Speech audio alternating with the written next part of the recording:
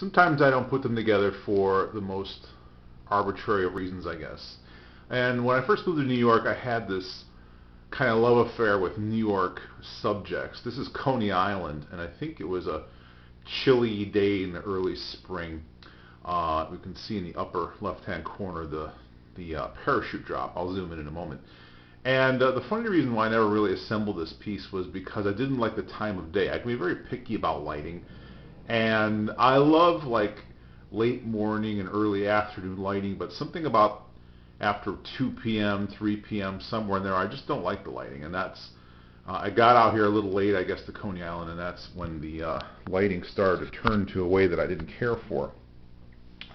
So this also would be a ribbon. If I put it together correctly, this whole section here would start down over here, and it would just be a really long piece. So I'm just laying it out this way for now, and threw in both of the parachute drops. We don't really need the other one.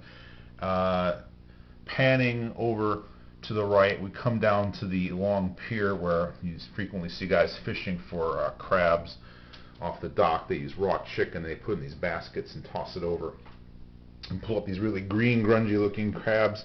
Continue again with the dock, and we have the entire dock. The blues change, and that's largely because the era of film. The automatic printer was your worst enemy. They would stick your roll of film through the machine, and it would just churn it all out, and it would make its best guesses. And it was really just too expensive to custom print everything every time I did a piece like this. For now, it was good enough to have an automatic print made.